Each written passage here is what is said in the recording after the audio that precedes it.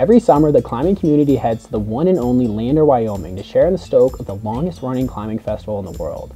Todd Skinner, Paul Piana, and Heidi Badaracco first started the festival 21 years ago, but this year's festival may have been the best yet.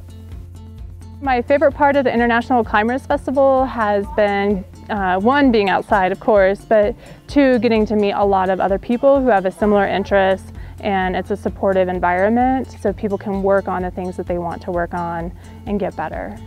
Surrounded by hundreds of miles of remote plains and rolling hills, Lander isn't exactly what you picture when you think of classic climbing towns. But Lander is right in the middle of amazing sport and trad climbing with a rapidly developing bouldering scene. And the town of Lander itself has got to be one of the most climber-friendly towns in the nation, with free camping and a super supportive environment.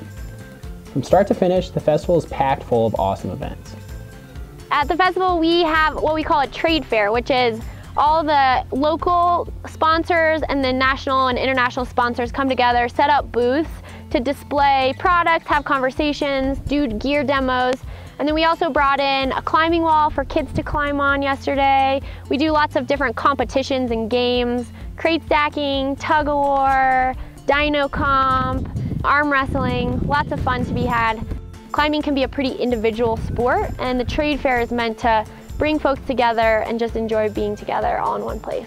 On Saturday, the festival hosted a trail running race, and after that, it's off to the crags.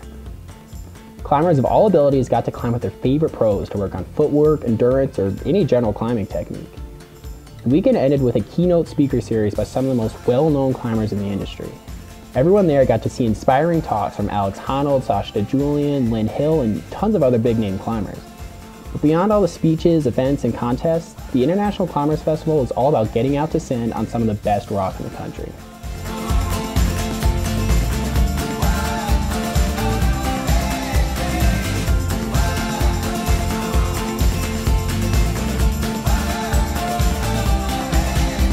It is my hope that when someone leaves Lander after the International Climbers Festival, that they think to themselves, wow, I am proud to be part of this community.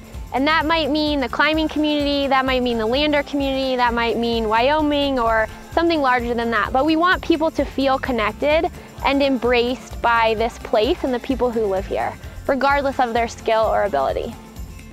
So if you missed it this year, start planning now so you can get to Lander next year for an awesome weekend celebrating the amazing sport of climbing.